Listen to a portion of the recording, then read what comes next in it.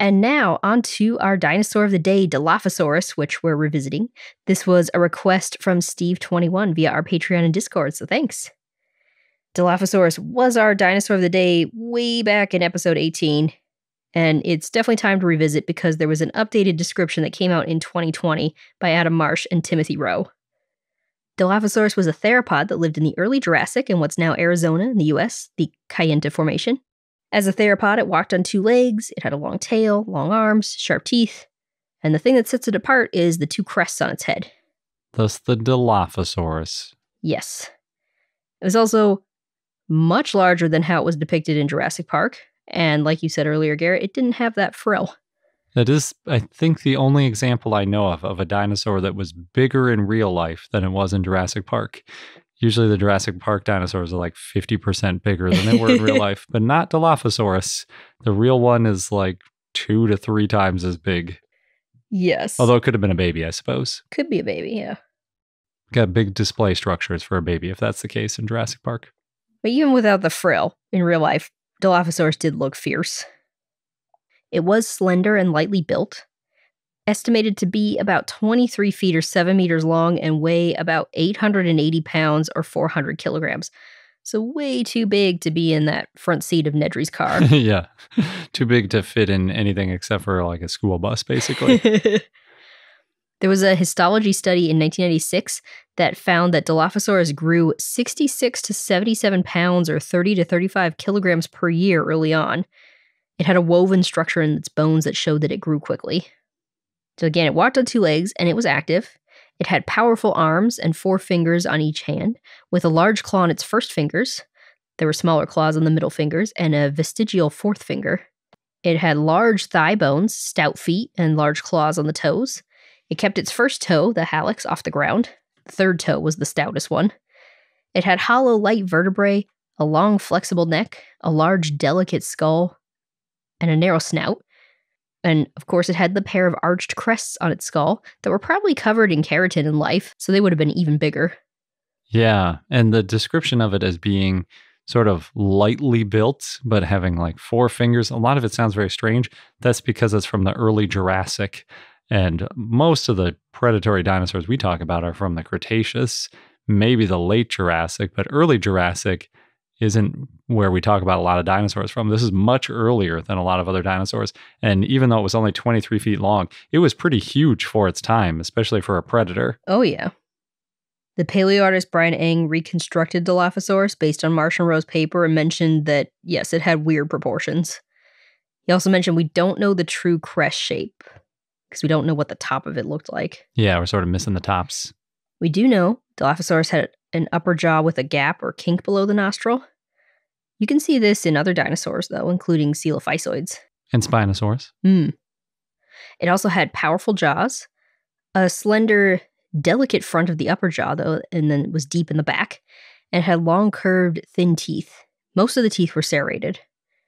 In 2018, Center and Sullivan studied the range of motion for Dilophosaurus arms and found that it could grip and hold objects, as well as bring objects to its mouth and swing its arms and scratch its chest or belly. That's important. Yeah. What if it gets itchy? A Dilophosaurus may have gone after large animals, as well as eaten smaller animals and fish. There's been a lot of debate about how and what it ate.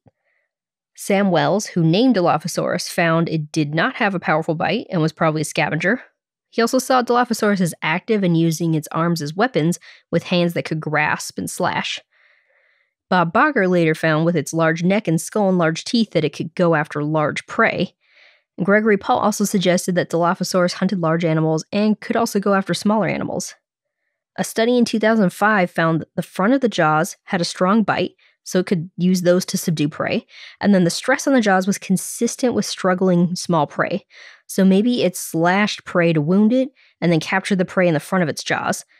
And then the prey may have moved to the back of the jaws where the largest teeth were and they were killed by the slicing bites. In 2007, Milner and Kirkland suggested Dilophosaurus ate fish based on the ends of the jaws that formed this rosette of interlocking teeth, similar to Spinosaurids, which we think eat fish. Both Dilophosaurus and Spinosaurus had long arms and well-developed claws, which could help them catch fish, and nasal openings that were retracted, which might have helped keep water out while fishing. In 1990, Stephen and Sylvia Circus suggested Dilophosaurus had an aquatic lifestyle with a weak pelvis that needed the water to help support its weight, though they didn't think it only lived in water. Interesting. I think they're in the minority. Yeah. The old sauropods need to live in water comes to mind. Yeah. Marsh and Rowe in 2020 suggested that Dilophosaurus could prey on large animals, though it may have also eaten fish and small prey. They suggested the premaxilla and maxilla of the upper jaw was not mobile and more robust than previously thought, and Dilophosaurus could have grasped animals with its arms while hunting and scavenging. There's some large tooth marks found on the sauropodomorph Cerosaurus that's thought to be from Dilophosaurus because the tooth marks match the right size for that dinosaur. Yeah, because again, there were not a lot of other large predatory dinosaurs in the early Jurassic. Yes. Not a lot of options for big tooth marks. Brown and Rowe in 2021 said Dilophosaurus could puncture bone with its jaws. They also found it had unidirectional breathing like birds, where air flows in and out of the lungs, and that means it had a high metabolism and was probably fast and agile. So they thought Dilophosaurus was an apex predator, not a scavenger. The crests of Dilophosaurus, they start as low ridges at the front of the skull, and then they get higher and plate-shaped toward the roof of the skull. Yeah, a lot bigger, again, than the Dilophosaurus in Jurassic Park. The Dilophosaurus in Jurassic Park, I feel like, are two semicircles, sort of farther back on the head.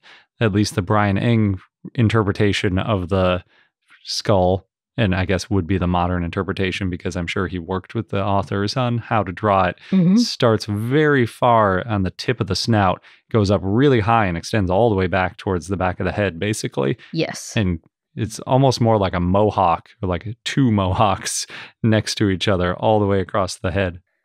Except it starts at the front of the snout, yeah. Yeah. Well, I mean, on our head, right? Yeah. The mohawk starts sort of in front of the head, too. Well, it's unclear what the crests were used for. They would have been too weak to fight with, but maybe they were used for display, like to recognize each other or attract mates. There were air sacs in the bones around the brain, and they're linked with sinus cavities in the front of the skull. And the opening in front of the eye sockets were also linked to the side of the crest, so the crest probably also had air sacs. Yeah, so they might have been hollow. And maybe helped regulate body temperature. The type species is Dilophosaurus weatherilli. 3 skeletons were found in 1940 in Arizona. Only 2 were collected in 1942. It took 10 days to collect those 2 skeletons. Wells said it was a rush job. And then they brought them back to Berkeley, the UC Museum of Paleontology. It was Jesse Williams, a Navajo man, who first found the fossils in 1940. And according to Navajo myth, footprints in dinosaur bones were often explained as belonging to monsters killed off by the hero twins who slayed monsters. And when the hero twins slayed a monster, they buried the monster and turned it into stone. Over time, they got rid of all the monsters on Earth, and then people were able to take over. Such a cool legend. It is. Yeah, and they were getting rid of monsters as part of their quest to meet their father. Interesting. There's a lot more to it than that. It's a really cool myth, but I'll get back to Dilophosaurus. So Dilophosaurus, as I said, there were 3 skeletons originally found, and they were arranged in a triangle. The first one was nearly complete. The second one was eroded, but had the front of the skull, lower jaws, vertebrae, limb bones, and an articulated hand. The third one, however, was so eroded it was almost gone, and there were only fragments of the vertebrae, so that's why they only dug up 2 of them. Just to be pedantic, any 3 points make a triangle, but I see what you mean. Probably roughly equilateral triangle to say they were arranged in a triangle. Oh, I see. Because you define a triangle by 3 points. It doesn't matter where on Earth they are. Every 3 things are in a triangle. Not if they were parallel to each other. It'd still be in a triangle. Oh, you mean like if they're exactly in a line? That's true. Yeah. You could technically have 3 if they're perfectly in a line. Okay. Wow. You're not interested in the pedantry. Not that particular one. So the holotype was nearly complete. It was only missing the front of the skull, parts of the pelvis, and some vertebrae. The skull was crushed. It took 3 people 2 years to clean and mount the holotype. So 10 days to dig it up, but 2 years to prepare it. Got to take your time when you're prepping. Yep. Wells didn't think it was a new dinosaur at first, or at least a new genus.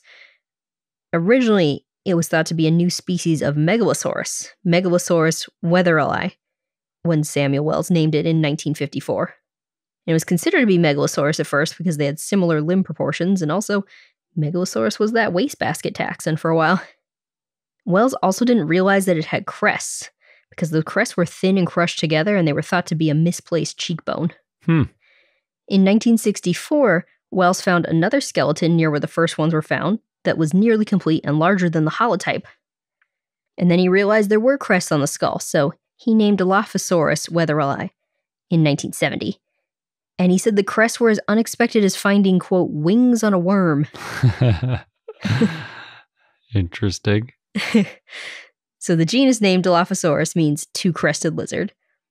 The species name weatherelli is in honor of John Wetherill, a Navajo counselor that Wells said was, quote, an explorer, friend of scientists, and trusted trader. Now, interestingly, Wells didn't actually think that 1964 specimen was Dilophosaurus, even though they both had crests, the 64 specimen and the first two. But he passed away before he could name the dinosaur.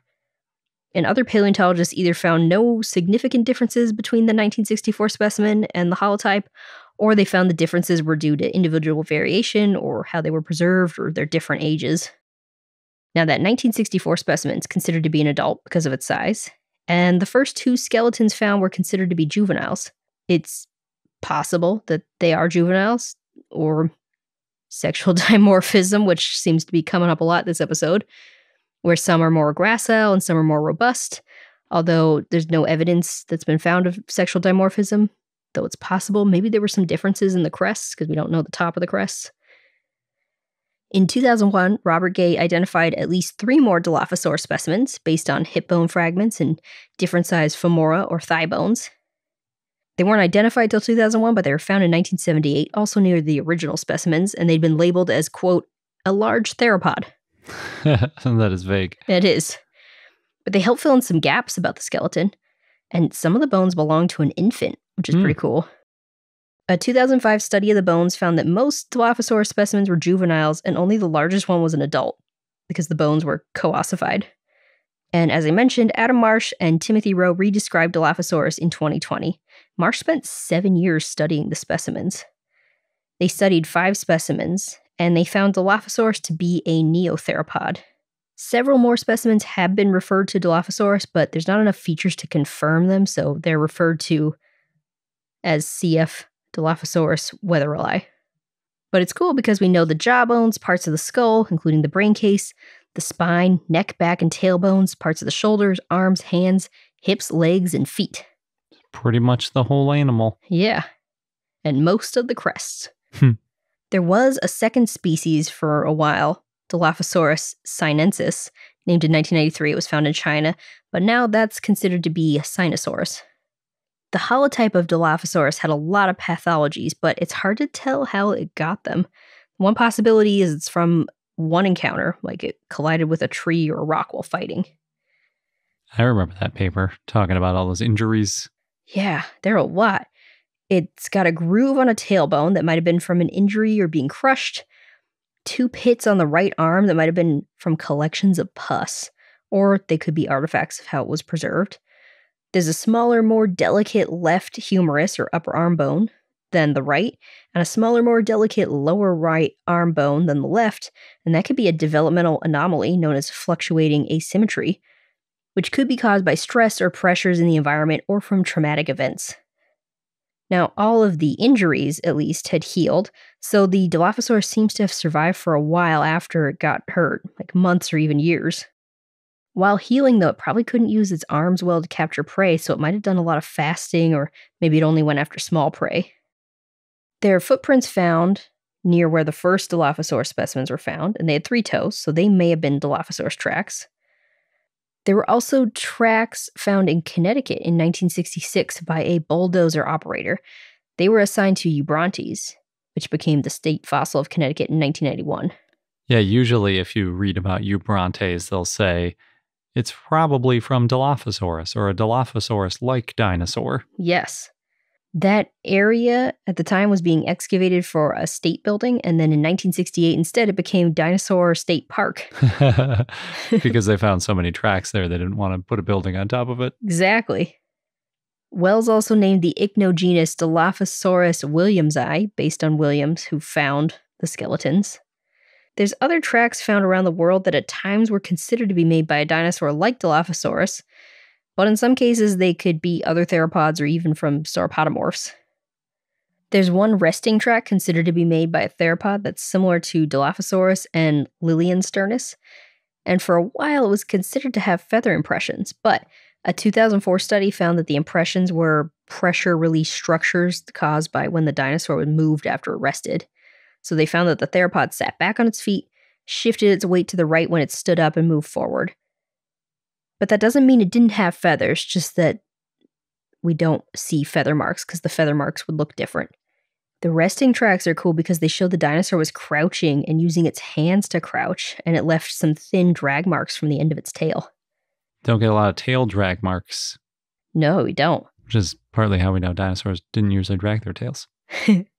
So the track site attributed to Dilophosaurus in Arizona is known as the Big Lizard Tracks in Navajo. That's fun. It is. Dilophosaurus is the state dinosaur of Connecticut as of 2017, based on the tracks that were found there that are considered to belong to dinosaurs similar to Dilophosaurus. The Eubrontes. Exactly. Of course, you can see Dilophosaurus in the movie Jurassic Park. Sort of. Well, a version of it. Something named Dilophosaurus that doesn't have much in common with actual Dilophosaurus. It's got the crests. Yeah, it's true. It's also mentioned in the novel. Though, like we said before, in real life, it wouldn't have spit venom. Probably didn't have that neck frill. And it was way bigger. But Sam Wells said it was a thrill to see Dilophosaurus in Jurassic Park and was, quote, very happy to find Dilophosaurus an internationally known actor. Dilophosaurus lived in a dry area with a waterway lined with conifers. Some other dinosaurs that lived around the same time and place include the armored herbivore Scutellosaurus and the sauropodomorph Cerosaurus, as well as Megapnosaurus and Kayenta venator. And some other animals that lived around the same time and place include sharks, fish, salamanders, frogs, turtles, lizards, crocodilomorphs, mammals, and pterosaurs.